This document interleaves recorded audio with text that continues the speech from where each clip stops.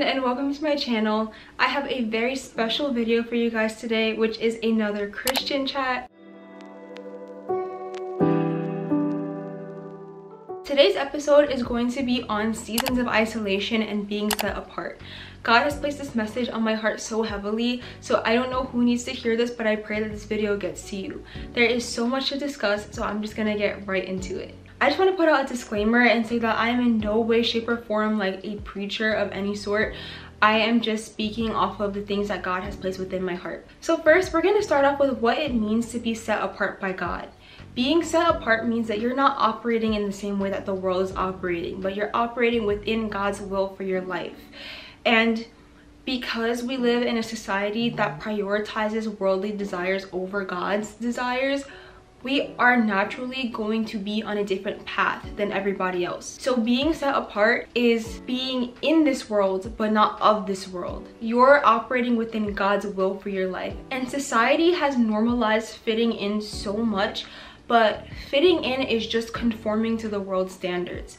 But anything outside of operating within God's standards for your life is you not reaching your full potential. It's literally biblical that God says that we're here in this world, but we shouldn't be operating the same way as everyone else. I'm not saying this out of my own mind. This is literally biblical.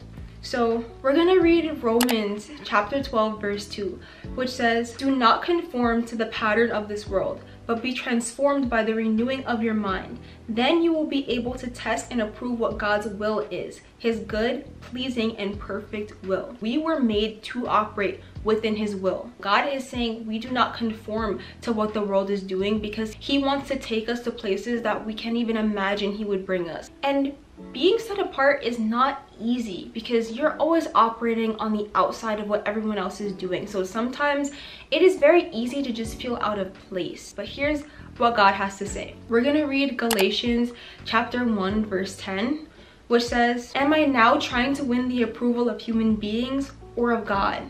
Or am I trying to please people? If I were still trying to please people, I would not be a servant of Christ." So we don't try to seek the approval of everyone else. Sometimes I know that it does get hard because at the end of the day, we're human and we're going to want to feel like a sense of normalcy. But when you start looking from a spiritual perspective, you realize that being set apart is truly a blessing. Now, as Christians, we are called to want to be like Jesus. Of course, his standard is literally perfection, so we could never actually get to the point where we are like Jesus, but we're called to make that daily effort to try to live like he did. And if we want to be like Jesus, that also means that being set apart comes with the territory, because Jesus was most definitely set apart. And this is seen in like the New Testament, where Jesus would literally be at dinners and stuff with these sinners, surrounded by them, but he never let what they were doing influence him. Like, that's a very clear example of what it means to be in this world but not of it. You could be surrounded by people that are not operating in the will of God but still stay true to who you are and true to your values. So if we want to be like Jesus, that also means that we need to be set apart. Now, being set apart also comes with seasons of isolation, because God needs our attention. He needs us to focus. He needs to bring us from where we are to the season of blessings. And sometimes that brings seasons of isolation because you are so different from everyone else. Sometimes it could be a very lonely path, but I promise you it does not stay that way. And I'm speaking from personal experience here because I have gone through seasons of isolation, but God has also blessed me with so many amazing Christian friends that hold similar values as me. So this season does not last forever. I know when you're in it, it feels like you can't see the light at the end of the tunnel, but I promise you it's there. But sometimes we're so consumed in other things that God needs our attention and he needs it right away. So he'll place us in seasons of isolation where we need to just focus on him. Now, because you are so vulnerable in these seasons of isolation, this is where the enemy tries to come and attack you the most. Because he sees that you are feeling discouraged, he tries to place these ideas in your head that God doesn't love you anymore or that God has abandoned you. But the truth is, God is drawing you even closer than you've ever been with him before. These are just lies that the enemy is placing in your head because he knows that you're in a place where you're vulnerable, where you don't want to be in this season of isolation, but God needs you there to focus. So he's trying to do anything to take your focus away from the Lord. And Jesus is a clear example of this. Before Jesus' crucifixion, he went into the wilderness to pray and fast. God needed his attention. He went and he gave him his attention.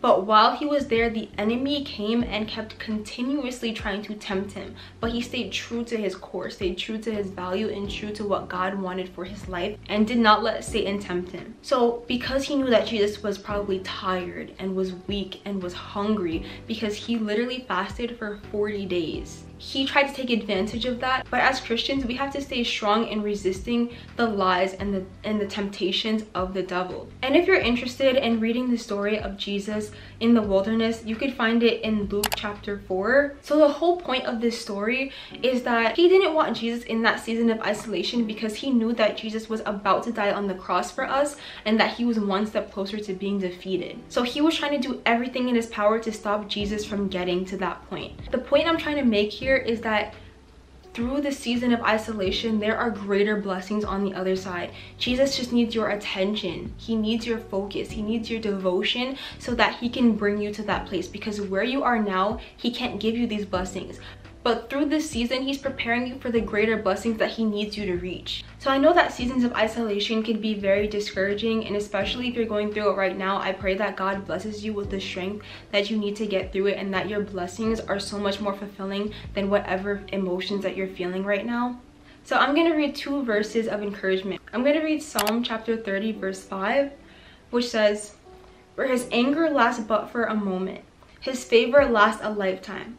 Weeping may endure for a night, but rejoicing comes in the morning." Weeping may endure for a night. A tough season may endure for a night, but joy will come in the morning. And if you know anything about God, you know that his promises are set in stone. When he says it, he means it. He does not lie. And lastly, I'm going to read Philippians chapter 4 verse 13, which says, "I can do all things through Christ who strengthens me." God will give you the strength that you need to get through this season, because he will never allow you to go through something that you cannot handle. He's there with you, and trust me, he is moving in your life.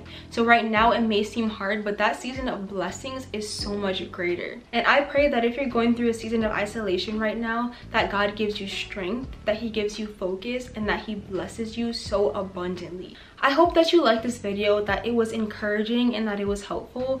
Do not forget to give this video a thumbs up if you did.